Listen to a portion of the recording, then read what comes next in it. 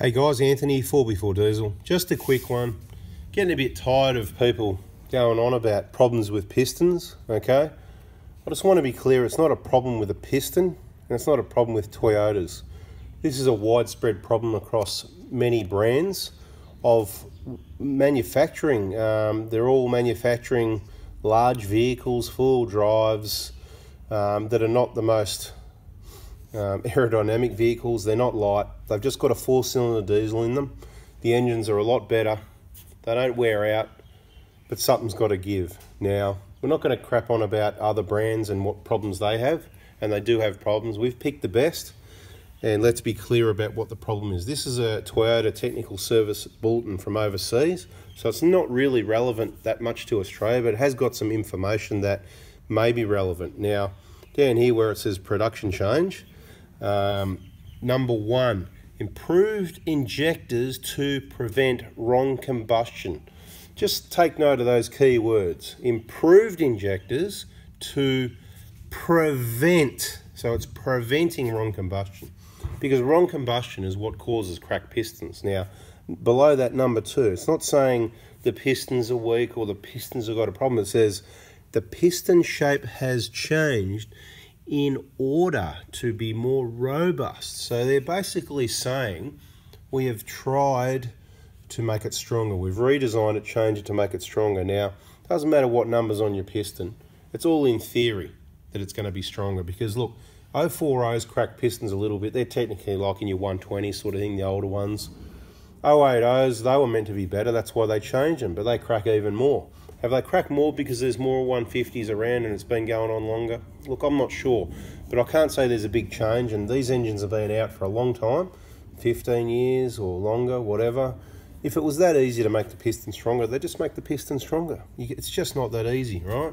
All these aftermarket brands that think they're better, like I said, they crack at 90,000 Ks as well. We've had that. So stick with genuine.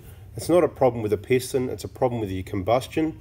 But do remember, you've just got a 4-cylinder engine. If you want to be hauling something heavy around, or you need more power, so you need to go and get a chip or a tune, possibly you've brought the wrong vehicle, so you can sell it, and you can go and buy a V8 Cruiser or something like that, or you can go buy one of those those Ram trucks. It's called Ram, can't remember the numbers, with a big V8 engine and all that. So you can do that, or you could, if you just need to go fast and you're not towing, you can buy FG XR6 turbos. They're fast, don't need to modify those.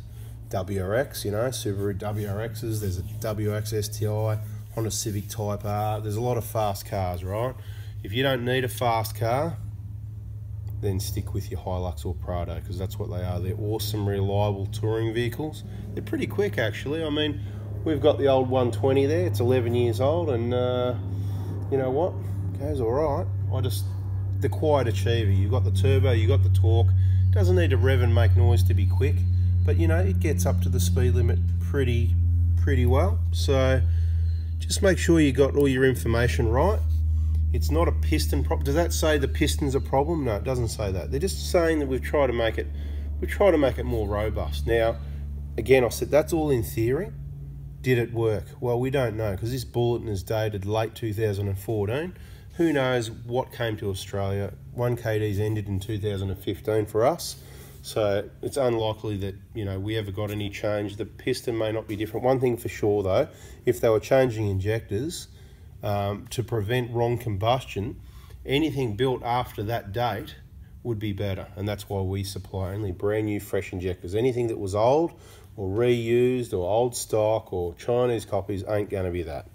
All right, guys, just trying to straighten that out for you. Hopefully that makes a bit of sense. Have a nice day. See ya.